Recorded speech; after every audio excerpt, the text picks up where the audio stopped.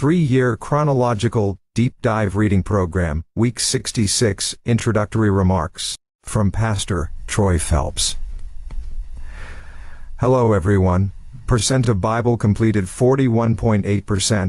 Weekly readings will cover Jonah and Amos. Sunday, Jonah 1, Monday, Jonah 2 through 4, Tuesday, Amos 1, Wednesday, Amos 2 and 3, Thursday, Amos 4 and 5, Friday, Amos 6 and 7, Saturday, Amos 8 and 9. Current number of email addresses in the group 621. This week we will start and finish 2 books, Jonah and Amos. If my count is correct, I believe this will be our 16th and 17th book that we will finish.